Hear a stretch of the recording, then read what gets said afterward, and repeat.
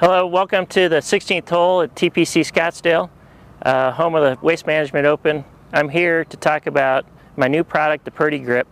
And I played the PGA Tour from 1999 to 2010. In 2010, I started struggling hitting the golf ball. I couldn't figure it out. I was hitting big hooks. I went to a bunch of teachers, except for the teacher that I grew up with, Pam Barnett. So I saw Pam Barnett in 2013, right before the Mexican Open in March.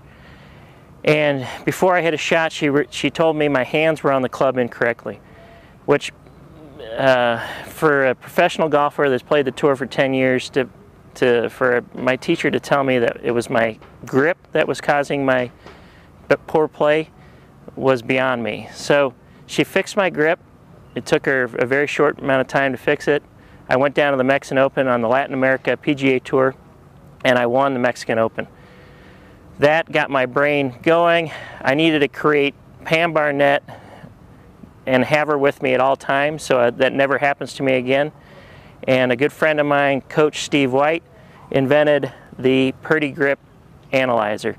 And the Purdy Grip Analyzer tells you what the ball is going to do off the club face. What they found out was 85, through the TrackMan and through the current studies, they found out that 85% of where the ball goes is at impact where that club face is pointed. So all the modern day books are talking about plane or talking about other things, and nobody's talking about the club face at impact. Well, the most important aspect to the club face at impact happens to be how you hold the club.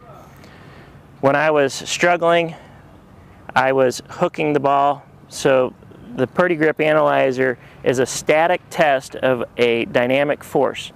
The dynamic force being centrifugal force. Centrifugal force pulls that club head away from you and turns it into a 100-pound weight.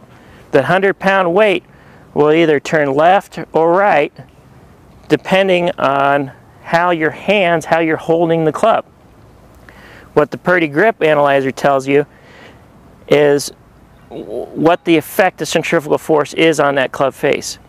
Now, I know there's a lot of good players that play with shut club faces, or strong grips, I would call it. The common term is strong grip.